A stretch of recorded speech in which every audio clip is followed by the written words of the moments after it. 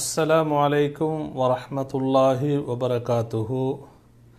الحمد لله رب العالمين والصلاة والسلام على أشرف الأنبياء والمرسلين نبينا محمد وعلى آله وصحبه أجمعين أما بعد.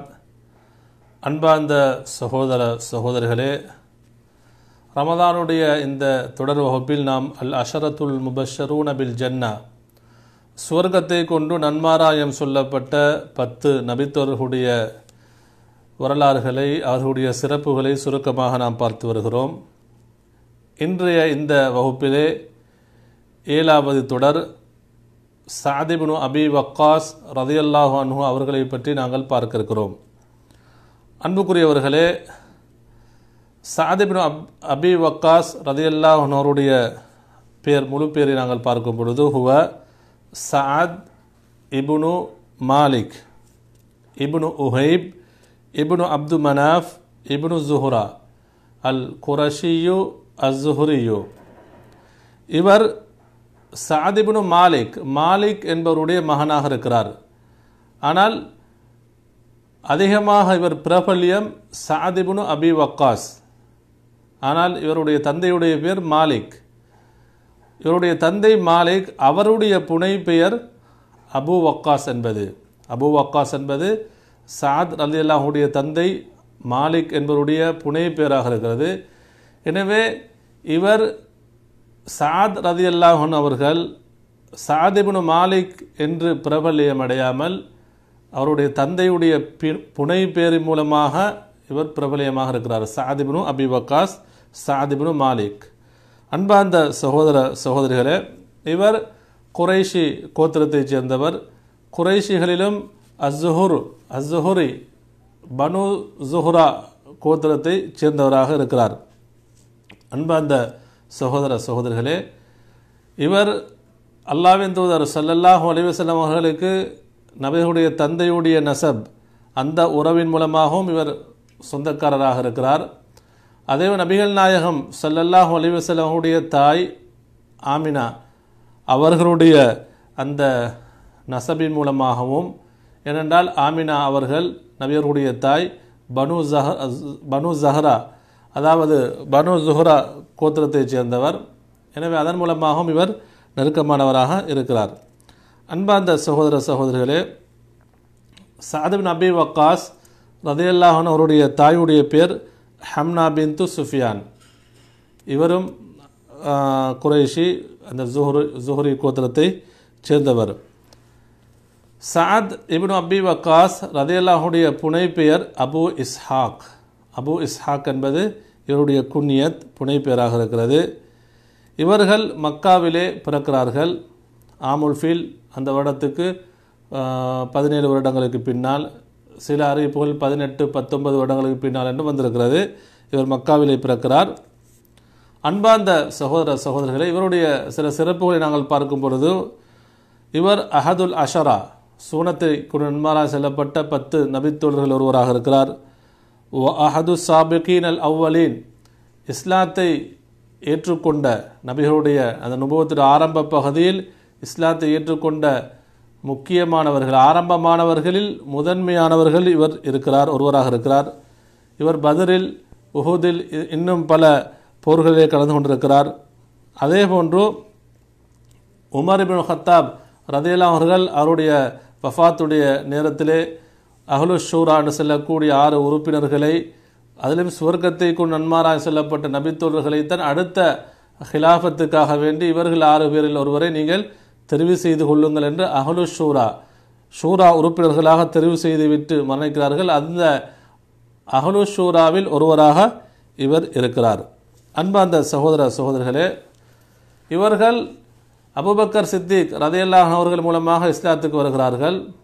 இவர்களே சொல்வார்கள், அதாவது சஹீஹுல் புகாரிலே பதிவு செய்யப்பட்டிருக்கக்கூடிய ஹதீஸ், மா அஸ்லம அஹதும் ஃபில் யௌமில்லதி அஸ்லம்து, நான் இஸ்லாத்தை ஏற்றுக்கொண்ட அந்த நாளில் யாரும் இஸ்லாத்தை ஏற்றுக்கொள்ளவில்லை.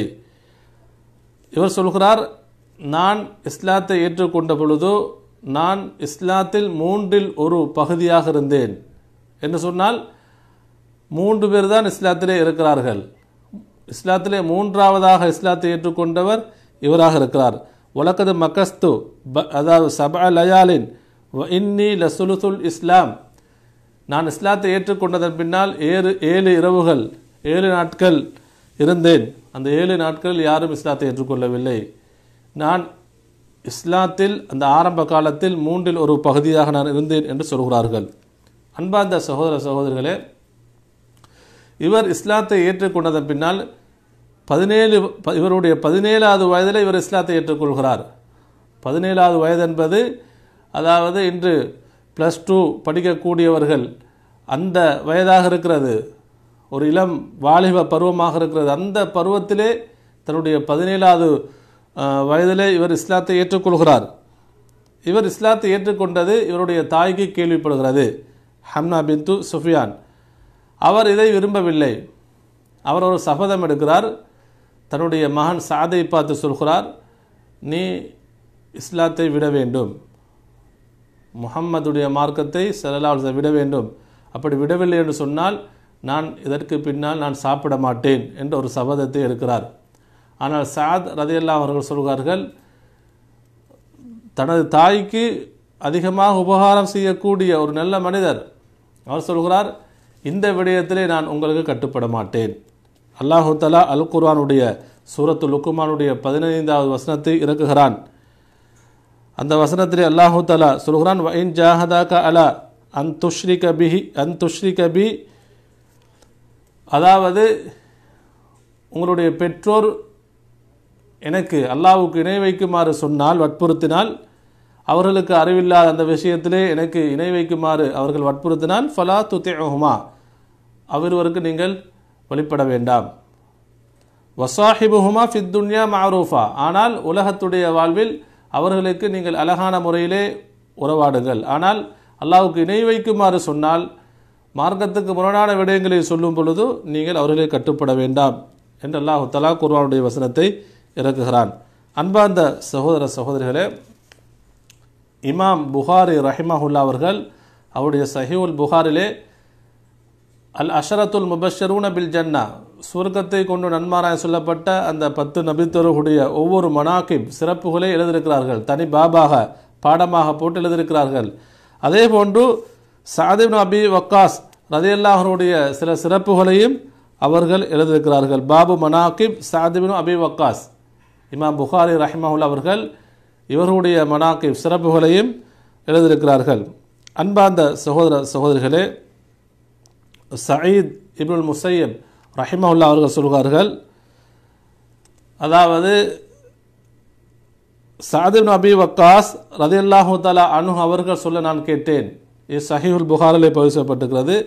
அவர்கள் சொல்வார்கள், ஜமஅலி அன்-நபியு ஸல்லல்லாஹு அலைஹி வஸல்லம் அபவைஹி யௌம உஹுதின், அந்த உஹுதுடைய அந்த நாளில் அல்லாஹ்வின் தூதர் ஸல்லல்லாஹு அலைஹி வஸல்லம் அவர்கள் எனக்கு தன்னுடைய 2 அதாவது தனது பெற்றோர்களை தாய் தந்தையை ஒன்று சேர்த்து சொன்னார்கள் என்று சொன்னால், பொதுவாக சஹாபாக்கள் அல்லாஹ்வின் தூதர் ஸல்லல்லாஹு அலைஹி வஸல்லம் பேசும்போது சொல்வார்கள், ஃபிதாக்க அபி வ உம்மி யா ரசூலல்லாஹ், என்னுடைய தந்தை என்னுடைய தாய் உங்களுக்கு அர்ப்பணமாகட்டும் என்று சொல்வார்கள். ஆனால் நபிகள் நாயகம் ஸல்லல்லாஹு அலைஹி வஸல்லம் அவர்கள் அந்த உஹுதுடைய அந்த நாளில் சஅத் இப்னு அபி வக்காஸ் ரலியல்லாஹு தஆலா அன்ஹு அவர்களை பார்த்து சொல்கிறார்கள், ஃபிதாக்க அபி வ உம்மி, சஅதே என்னுடைய தந்தையும் என்னுடைய தாயும் உங்களுக்கு அர்ப்பணமாகட்டும் என்று சஅத் இப்னு ரலியல்லாஹு அவர்களை சிலாகித்து சிறப்பித்து சொல்கிறார்கள். அதே போன்று சஹீஹுல் புகாரிலே வரக்கூடிய இன்னும் ஒரு செய்தி, ஆயிஷா ரலியல்லாஹு தஆலா அன்ஹா அவர்கள் அறிவிக்கிறார்கள், ஒரு தடவை நபிகள் நாயகம் ஸல்லல்லாஹு அலைஹி வஸல்லம் அவர்கள் இரவிலே அவர்கள் தூங்காமல் இருக்கிறார்கள். ஒரு தடுமாற்றத்திலே ஒரு தடுமாற்றமான நிலையிலே இருக்கிறார்கள். அவர்களுக்கு தூக்கம் வரவில்லை. நபிகள் நாயகம் ஸல்லல்லாஹு அலைஹி வஸல்லம் அவர்கள் சொல்கிறார்கள், லைத்த ரஜுலன் சாலிஹன் மின் அஸ்ஹாபி யஹ்ருசுனில் லைலா, என்னுடைய தோழர்களில் ஒரு சாலிகான மனிதர், என்னுடைய அஸ்ஹாப் என்னுடைய தோழர்களில் ஒரு சாலிகான ஒரு மனிதர் இன்றைய இரவு என்னை பாதுகாத்தால், எனக்கு ஒரு காவலாளியாக ஒரு பாதுகாவலராக இருந்தால் நன்றாக இருக்குமே என்று சொல்கிறார்கள். இது அதாவது அல்லாஹ்வின் தூதர், அதாவது அல்லாஹு தஆலா சூரத்துல் மாயிதாவிலே ஒரு வசனம் இருக்கிறான், வல்லாஹு யாசிமுக மினன்னாஸ், அல்லாஹ் உங்களை மனிதர்களுடைய அனைத்து தீங்கிலிருந்தும் பாதுகாப்பான். இந்த வசனம் இறங்குவதற்கு முன்னால் உள்ள செய்தி இது. நபிகள் நாயகம் ஸல்லல்லாஹு அலைஹி வஸல்லம் சொல்கிறார்கள், இன்றைய இரவு என்னுடைய தோழர்களில் ஒரு சாலிகான ஒரு மனிதர் எனக்கு பாதுகாவலராக இருந்தால் நன்றாக இருக்கும் என்று சொல்கிறார்கள். ஆயிஷா ரலியல்லாஹு தஆலா அன்ஹா அவர்கள் சொல்கிறார்கள், நான் ஒரு சத்தத்தை கேட்டேன். நான் பார்க்கும் பொழுது சஅத் இப்னு அபி வக்காஸ் அந்த சத்தத்தை கேட்டவுடன் அல்லாஹ்வின் தூதர் ஸல்லல்லாஹு அலைஹி வஸல்லம் அவர்களும் கேட்கிறார்கள், மன் ஹாதா, யார் என்று கேட்கிறார். அந்த நேரத்திலே சஅத் இப்னு அபி வக்காஸ் ரலியல்லாஹு அன்ஹு சொல்கிறார்கள், நான் சஅத் இப்னு அபி வக்காஸ் என்று சொல்கிறார்கள். நபி அவர்கள் கேட்கிறார்கள், இந்த இரவுடைய நேரத்திலே ஏன் நீங்கள் இங்கே வந்திருக்கிறீர்கள்? அந்த நேரத்திலே சஅத் இப்னு அபி வக்காஸ் ரலியல்லாஹு அன்ஹு சொல்கிறார்கள், அல்லாஹ்வின் தூதரே, எனக்கு ஒரு எண்ணம் வந்தது, எனக்கு ஒரு பயமாக இருந்தது. அதாவது உங்களுக்கு ஏதாவது நடந்து விடுமோ என்று எனக்கு ஒரு பயம் ஏற்படுகிறது. அதனால் இன்றைய இரவு உங்களுக்கு ஒரு காவலாளியாக நான் வந்திருக்கிறேன் என்று சொல்கிறார்கள். நபிகள் நாயகம் ஸல்லல்லாஹு அலைஹி அவர்களுக்கு பாதுகாவலராக சஅத் இப்னு அபி வக்காஸ் ரலியல்லாஹு அவர்களும் இருந்தார்கள். சில சந்தர்ப்பங்களிலே அதாவது ஹுதைஃபா ரலியல்லாஹு அவர்களும் இருந்திருக்கிறார்கள். சஅத் இப்னு அபி வக்காஸ் ரலியல்லாஹு அவர்கள் இப்படி சொன்னவுடன் நபிகள் நாயகம் ஸல்லல்லாஹு அலைஹி வஸல்லம் அவர்கள் தூங்கி விடுகிறார்கள். ஆயிஷா ரலியல்லாஹு தஆலா அன்ஹா அவர்கள் சொல்கிறார்கள், அல்லாஹ்வின் தூதர் ஸல்லல்லாஹு அலைஹி வஸல்லம் அவர்கள் அமைதியாக அவர்கள் அதற்கு பின்னால் தூங்கினார்கள் என்று சொல்கிறார்கள். அதேபோல் அன்பார்ந்த சகோதர சகோதரிகளே, சஹீஹுல் புகாரிலே வரக்கூடிய இன்னும் ஒரு செய்தி, இந்த ஹதீஸை ஆயிஷா பின்து சஅத் இப்னு அபி வக்காஸ் ரலியல்லாஹு அவருடைய மகள் ஆயிஷா என்பவர் அறிவிக்கிறார். அவர் சொல்கிறார், என்னுடைய தந்தை சஅத் இப்னு அபி வக்காஸ் அதிகமாக கடுமையான நோய்க்கு உள்ளாகிறார், கடுமையாக நோய்வாய்ப்பட்டிருக்கிறார். அந்த நேரத்திலே ஃபஜா அன் நபியு ஸல்லல்லாஹு அலைஹி வஸல்லம் யஊதுனி, இந்த செய்தியை சஅத் ரலியல்லாஹு அன்ஹு தான் தன்னுடைய மகளுக்கு சொல்கிறார்கள். அல்லாஹ்வின் தூதர் ஸல்லல்லாஹு அலைஹி வஸல்லம் அவர்கள் என்னை பார்ப்பதற்கு வந்தார்கள், நோய் விசாரிக்க வந்தார்கள். அந்த நேரத்திலே ஃபகுல்து யா நபி அல்லாஹ், நான் நபி அவர்களை பார்த்து கேட்டேன், இன்னி அத்ருக்கு மாலன் வ இன்னி லம் அத்ருக் இல்லா இப்னத்தன் வாஹிதத்தன், எனக்கு அதிகமாக சொத்து இருக்கிறது, நான் இந்த சொத்தை விட்டு செல்ல போகிறேன். எனக்கு சஅத் ரலியல்லாஹு அன்ஹு சொல்கிறார்கள், எனக்கு ஒரு மகள் தான் இருக்கிறார், அதனால் நான் நான் வசியத்து செய்யட்டுமா பிசுலசை மாலி, என்னுடைய சொத்துக்கள் 2/3 நான் அல்லாஹ்வுடைய பாதையில் தர்மமாகவும் வஅத்ருக்கு சுலுச, அதில் ஒரு பகுதியை என்னுடைய மகளுக்கு நான் வசியத்தாக சொல்லட்டுமா என்று கேட்கிறார். அந்த நேரத்தில் அல்லாஹ்வின் தூதர் ஸல்லல்லாஹு அலைஹி சொன்னார்கள், ஃபகாலலா, வேண்டாம் என்று சொல்கிறார்கள். திரும்ப கேட்கிறார், என்னுடைய சொத்துகளில் அரைவாசியை நான் தர்மமாக வசியத் செய்கிறேன், அரைவாசி என்னுடைய மகளுக்கு விட்டு செல்கிறேன். அதற்கும் நபியர்கள் வேண்டாம் என்று சொல்கிறார்கள். அதன் பின்னால் 1/3 பகுதியை தர்மமாக வசியச் செய்கிறேன், 2/3 எனது மகளுக்கு விட்டு செல்கிறேன் என்று சொல்கிறார். அந்த நேரத்திலும் அல்லாஹ்வின் தூதர் ஸல்லல்லாஹு அலைஹி சொன்னார்கள், அஸ்ஸுலுசு வஸ்ஸுலுஸ் கஸீர், 1/3 என்பது அதிகமாக இருக்கிறது என்று சொல்கிறார்கள். அன்பார்ந்த சகோதர சகோதரிகளே, அதற்கு பின்னால் சஅத் ரலியல்லாஹு அவர்களே சொல்கிறார்கள், சும்ம வதஅ யதஹு அலா ஜபஹதிஹி, அல்லாஹ்வின் தூதர் ஸல்லல்லாஹு அலைஹி அவர்கள் அவருடைய முபாரக்கான அந்த அவர்களுடைய கைகளை என்னுடைய நெற்றிலே வைத்து தடவுகிறார்கள், என்னுடைய முகத்தை தடவுகிறார்கள். சும்ம மஸஹ யதஹு அலா வஜிஹி, என்னுடைய முகத்தை அவர்கள் தடவுகிறார்கள். அதற்கு பின்னால் வபத்துனி, என்னுடைய நெஞ்சி என்னுடைய வயிற்று பகுதியை தடவுகிறார்கள். சும்ம கால, பின்பு அல்லாஹ்வின் தூதர் ஸல்லல்லாஹு அலைஹி சொன்னார்கள், அல்லாஹும்ம ஷ்ஃபி சஅதன், அல்லாஹும்ம ஷ்ஃபி சஅதன், யா அல்லாஹ் சஅதுக்கு நீ ஆரோக்கியத்தை அளிப்பாயாக, சஅதுக்கு நீ சுகமளிப்பாயாக, நல்ல ஆரோக்கியத்தை வழங்குவாயாக என்று துஆ செய்கிறார்கள். சஅத் ரலியல்லாஹு அவர்கள் தான் வசியத் செய்யட்டுமா என்று ஏன் கேட்கிறார்கள்? அந்த அளவு கடுமையான நோய்க்கு உட்படுகிறார்கள். அவர்கள் நினைக்கிறார்கள், அந்த நோயினால் நாம் மரணித்து விடுவோனோ என்ற ஒரு எண்ணம் அவர்களுக்கு வருகிறது. ஆனால் அல்லாஹ்வின் தூதர் ஸல்லல்லாஹு அலைஹி அவர்கள் சஅத் ரலியல்லாஹு அவர்களுக்காக வேண்டி துஆ செய்கிறார்கள். சஅத் இப்னு அபி வக்காஸ் ரலியல்லாஹு அவர்களுக்கு துஆ செய்கிறார்கள். அவர்கள் குணமடைகிறார்கள். அந்த நேரத்தில் அவர்களுக்கு ஒரு மகள் ஆயிஷா என்று சொல்லக்கூடிய ஒரு மகள் தான் இருக்கிறார். அதற்கு பின்னர் அவர்களுக்கு 5 ஆண் குழந்தைகள் கிடைத்ததாக வரலாற்றிலே பதிவு செய்யப்பட்டிருக்கிறது. அன்பார்ந்த சகோதர சகோதரிகளே, சஅத் பின் அபி வக்காஸ் ரலியல்லாஹு அவர்கள் இந்த செய்தியை அறிவிக்கும் பொழுது சொல்கிறார்கள், நான் இப்பொழுதும் நபி அவர்கள் என்னுடைய முகத்தில், என்னுடைய நெஞ்சு பகுதியில், என்னுடைய வயிற்றிலே தன்னுடைய கையை வைத்து தடவினார்களே, அந்த குளிர்ச்சியை நான் இப்பொழுதும் உணர்கிறேன் என்று சொல்கிறார்கள். அன்பார்ந்த சகோதர சகோதரிகளே, ஒரு தடவை சஅத் பின் அபி வக்காஸ் ரலியல்லாஹு அவர்கள் வருகிறார்கள். அவர்கள் வரும் பொழுது சஹாபாக்களுடன் அல்லாஹ்வின் தூதர் ஸல்லல்லாஹு அலைஹி வஸல்லம் இருக்கிறார்கள். நபி அவர்கள் சஅத் பின் அபி வக்காஸ் ரலியல்லாஹு அவர்கள் வரும்பொழுது சொல்கிறார்கள், ஹாதா ஹாலி, இவர் என்னுடைய ஹாலாக இருக்கிறார், என்னுடைய மாமாவாக இருக்கிறார். ஃபல் யுரினி இம்ருஉன் ஹாலஹு, எனக்கு கிடைத்திருக்கக்கூடிய இந்த மாமாவை போன்று, என்னுடைய ஹாலை போன்று உங்களுக்கு யாருக்காவது ஒரு சிறந்த ஒரு மாமா, ஒரு ஹால் இருந்தால் சொல்லுங்கள் என்று சொல்கிறார்கள். அந்த அளவு சஅத் பின் அபி வக்காஸ் ரலியல்லாஹு அவர்கள் அல்லாஹ்வின் தூதர் ஸல்லல்லாஹு அலைஹி அவர்கள் மிகவும் நெருக்கமானவராக, நபி அவர்கள் இவர்களை மிகவும் நேசிக்கக்கூடியவர்களாக இருந்தார்கள். அதே அன்பார்ந்த சகோதர சகோதரிகளே, சஅத் பின் அபி வக்காஸ் ரலியல்லாஹு அவர்கள் ஒரு சிறந்த ஒரு மனிதர். அதேபோல் அதிகமாக அல்லாஹ்வுக்காக வேண்டி அல்லாஹ்வுடைய பாதையில் தர்மம் செய்தார்கள்.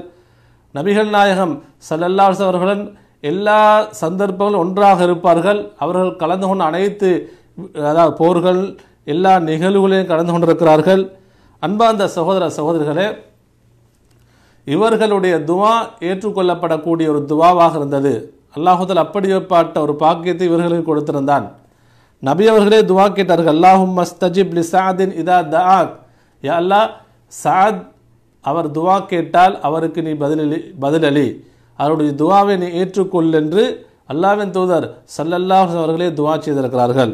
அன்பார்ந்த சகோதர சகோதரிகளே, நபியுடைய வஃபாத்துக்கு பின்னால் அபூபக்கர் சித்திக் ரலியல்லாஹு அவர்களுக்கு மிகவும் நெருக்கமானவராக சஅத் பின் அபி வக்காஸ் ரலியல்லாஹு அவர்கள் இருந்தார்கள்.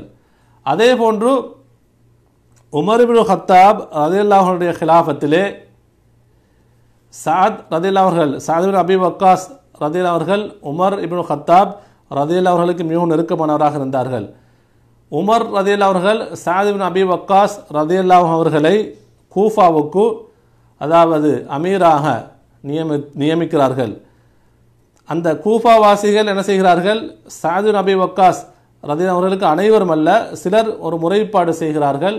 இவர் ஒழுங்கான முறையிலே தொழுகை நடத்துவதில்லை, தொழுகை அழகாக நிறைவேற்றுவதில்லை என்று இமாமத் செய்யும் பொழுது நல்ல முறையிலே தொழுகை நிறைவேற்றுவதில்லை என்று சொல்கிறார்கள். அன்பார்ந்த சகோதர சகோதரிகளே, இது ஒரு நீளமான ஒரு செய்தி. சஅத் ரலியல்லாஹு அவர்களை உமர் இப்னு கத்தாப் அவர்கள் விசாரிக்கிறார்கள். ஆனால் உமர் இப்னு கத்தாப் ரலியல்லாஹு அவர்களே சொல்கிறார், யா அபா இஸ்ஹாக், உங்களை பற்றி எனக்கு தெரியும், நீங்கள் எப்படி ஒரு சிறந்த மனிதர், ஆனால் என்றாலும் அவர்களுடைய முறைப்பாடை விசாரிக்க வேண்டும் என்பதற்காக விசாரிக்கிறார்கள்.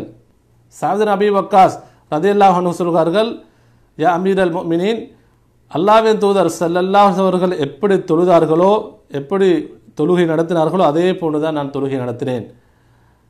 உமர் இப்னு கத்தாப் ரலியல்லாஹு அவர்கள் ஒரு தூதரை அனுப்புகிறார்கள் சஅத் பின் அபி வக்காஸ் உடன் கூஃபாவுக்கு. அங்கே போய் எல்லா மஸ்ஜிதுகளிலும் விசாரித்தால் எல்லா மஸ்ஜிதுகளிலும் அனைவரும் சஅத் பின் அபி வக்காஸ் ரலியல்லாஹு அவர்களை புகழ்ந்து சொல்கிறார்கள். இவர் ஒரு சிறந்த ஒரு பொறுப்பாளராக, ஒரு அமீராக இருக்கிறார், எங்களுக்கு அழகான முறையிலே தான் தொழுகை நடத்துகிறார். ஆனால் ஒரு மஸ்ஜிதுக்கு சென்றவுடன் அங்கே உசாமா இப்னு கத்தாதா என்பவர், அவர் சஅத் பின் அபி வக்காஸ் ரலியல்லாஹு அன்ஹு அவர்களுக்கு எதிராக முறைப்பாடு செய்கிறார். சில குற்றச்சாட்டுகளை வைக்கிறார். இவர் ஒழுங்காக தொழுகை நடத்துவதில்லை, இவர் நீதமான முறையில் நடந்து கொள்வதில்லை, இவர் அதாவது பைத்துல் மாலிருந்து சொத்துக்களை மக்களுக்கு கொடுக்கும் பொழுது சரிசமமாக பங்கிடுவதில்லை என்று தவறான குற்றச்சாட்டுகளை வைக்கிறார். உண்மையில் இது ஒரு நிஃபாக்தனமாக இருக்கிறது, தவறான முறையில் தான் குற்றச்சாட்டுகளை வைக்கிறார். இந்த நேரத்திலே சஅத் இப்னு அபி வக்காஸ் ரலியல்லாஹு அவர்கள் அல்லாஹ்விடத்தில் துஆ கேட்கிறார்கள். இவர் ஒரு பொய்யராக இருந்தார், பொய் சொல்லக்கூடிய ஒருவராக இருந்தால், அதே மக்களிடத்திலே புகழை எதிர்பார்த்து ஒரு முகஸ்துதிக்காக வேண்டி முகஸ்துதி உடையவராக ஒருவராக இவர் இருந்தால், யாலா இவருடைய விஷயத்தில் நான் துவா கேட்கிறேன், நீ ஏற்றுக்கொள்வாயாக என்று துவா செய்கிறார்கள். ஃபாத்தின் உமுரஹு, யாலா இவருடைய எனக்கு எதிராக பொய் குற்றச்சாட்டுகளை வைக்கிறாரே, இவருடைய வாழ்நாளை நீ நீளமாக்க வேண்டும், அதேபோல் இவருக்கு நீ வறுமையை கொடுக்க வேண்டும், அதேபோல் இவருக்கு ஃபித்னாவை நீ ஏற்படுத்த வேண்டும் என்று ஏன் அநீதி இழைக்கப்பட்டிருக்கிறார், அவர் துவா செய்கிறார். அன்பார்ந்த சகோதரர்கள், இந்த அறிவிப்பை அதாவது அறிவிக்கக்கூடிய ராவி சொல்கிறார், நான் இந்த மனிதரை பார்த்தேன், உசாமா இப்னு கத்தாதா சாத் இப்னு அபி வக்காஸ் ரலியல்லாஹு அவர்களுக்கு அநியாயமாக அதாவது குற்றச்சாட்டுகளை வைத்தார். இந்த மனிதரை நான் பார்த்தேன், பிற்காலத்திலே அவர் அதிகமான வயதுடையவராக இருந்தார், நீண்ட காலம் இவர் வாழ்ந்தார். எந்த அளவுக்கு என்று சொன்னால், இவருடைய 2 கண்களுடைய புருவங்களும் அந்த முதுமையின் காரணமாக அப்படியே தொங்கிக் கொண்டிருந்தது. நான் பார்த்தேன், கடை தெருக்களிலே அதாவது வீசப்பட்டிருக்கக்கூடிய அந்த உணவுகளை, எச்சில்களை, ரொட்டி துண்டுகளை புரக்கி கொண்டிருந்தார். அந்த அளவு இவருக்கு வறுமை இருந்தது. அதே போன்று அங்கே செல்லக்கூடிய பெண்களை பார்த்து கொண்டிருந்தார். அப்படியான ஒரு ஃபித்னாவிலே இவர் இருந்தார் என்று சொல்கிறார்கள். அன்பார்ந்த சகோதரர்களே, சாத் இப்னு அபி வக்காஸ் ரலியல்லாஹு அவருடைய துவாவை அல்லாஹு தஆலா ஏற்றுக்கொண்டிருக்கிறான். அன்பார்ந்த சகோதரர்களே, அதேபோல் நாங்கள் சாத் இப்னு அபி வக்காஸ் ரலியல்லாஹு அவர்களை பார்க்கும் பொழுது, இவர்கள் ஹிஜ்ரி 55 மரணிக்கிறார்கள். தன்னுடைய 82வது வயதிலே இவர்கள் மரணிக்கிறார்கள். கான சாத் ஆஹிரல் முஹாஜிரீன வஃபாத்தன், முஹாஜிரீன்களில் கடைசியாக மரணித்தவர், முஹாஜிரீன்களில் சஹாபாக்களில் இறுதியாக கடைசியாக மரணித்தவர் சாத் இப்னு அபி வக்காஸ் ரலியல்லாஹு அன்ஹு அவர்களாக இருக்கிறார்கள். ஹிஜ்ரி 55 இவர்கள் மரணிக்கிறார்கள். அன்பார்ந்த சகோதரர்களே, இவருடைய மகன் சொல்கிறார், முஸ்அப் இப்னு சாத் என்பவர் சொல்கிறார், அதாவது சக்ராத்துடைய என்னுடைய தந்தையுடைய சக்ராத்து நேரத்திலே என்னுடைய மடியிலே தான் என்னுடைய தந்தை இருந்தார். அந்த நேரத்திலே நான் அழுதேன். என்னுடைய தந்தை என்னை பார்த்து கேட்கிறார், மா யுபுகீக யா புனை, என்னுடைய மகனை நீ ஏன் அழ வேண்டும்? மகன் சொல்கிறார், உங்களுடைய நிலைமையை நான் நினைத்து அழுகிறேன். சாத் இப்னு அபி வக்காஸ் ரலியல்லாஹு தஆலா அன்ஹு அவர்கள் சொல்கிறார்கள், உறுதியாக சொல்கிறார்கள், லா தபுகி, என்னுடைய மகனை நீ அழ வேண்டாம். ஃபஇன்னல்லாஹ லா யுஅذிபுனி அபதன், நிச்சயமாக அல்லாஹு தஆலா என்னை தண்டிக்க மாட்டான், அல்லாஹு தஆலா என்னை தண்டிக்க மாட்டான். வ இன்னி மின் அஹ்லில் ஜன்னா, நான் சுவர்க்கத்துக்குரியவனாக இருக்கிறேன். அல்லாஹ்வின் தூதர் ஸல்லல்லாஹு அலைஹி வஸல்லம் அவர்கள் மூலமாக சுவர்க்கத்தை கொண்டு நன்மாராயம் சொல்லப்பட்டிருக்கிறேன். எனவே எனக்கு நம்பிக்கை இருக்கிறது, அல்லாஹு தஆலா ஒருபோதும் என்னை தண்டிக்க மாட்டான் என்று சொல்கிறார்கள். சக்ராத்து நேரத்திலே அவரிடத்திலே இருந்த ஒரு ஜுப்பாவை, அவர் ஆரம்ப காலத்திலே இஸ்லாத்துடைய அந்த ஆரம்ப காலம், அதே போன்று அவர் ஹிஜ்ரத்துக்கு சென்றதன் பின்னால் மதீனாவிலே அந்த ஆரம்ப காலத்திலே அணிந்த ஒரு ஜுப்பாவை எடுத்து வருமாறு சொல்கிறார். அந்த ஜுப்பாவை எடுத்து வருகிறார்கள். அவர்கள் சொல்கிறார்கள், பத்ருடைய அந்த போரிலே நான் இந்த ஜுப்பாவை அணிந்துதான் அந்த பத்ருடைய களத்தை நான் சந்தித்தேன். எனவே நான் மரணித்தால் இந்த ஜுப்பாவை மூலமாக என்னை கஃனிடுங்கள் என்று சொல்கிறார்கள். அன்பார்ந்த சகோதரர்களே, இவர்கள் ஹிஜ்ரி 55 மரணிக்கிறார்கள். அன்பார்ந்த சகோதரர்களே, சுவர்க்கத்தை கொண்டு நன்மாராயம் சொல்லப்பட்ட இந்த நபித்தோழர்கள், அதே போன்று அல்லாஹ்வின் தூதர் ஸல்லல்லாஹு அலைஹி வஸல்லம் அவருடைய சஹாபாக்கள், அவர்கள் மிகவும் சிறப்புக்குரியவர்கள், அல்லாஹ்வினால் அதாவது சிறப்புப்படுத்தப்பட்டவர்கள். எனவே இவர்களுடைய வாழ்க்கையில் நமக்கு அதிகமான படிப்பினை இருக்கிறது. நாமும் இவர்களுடைய வாழ்க்கை இருக்கக்கூடிய படிப்பினைகளை நாம் பெற்று நம்முடைய வாழ்க்கை எடுத்து நடக்க வேண்டும். வல்லவன் அல்லாஹ் நம் அனைவருக்கும் அருள் புரிவானாக. வ ஆகிரு தஅவானா அல்ஹம்துலில்லாஹி ரப்பில் ஆலமீன்.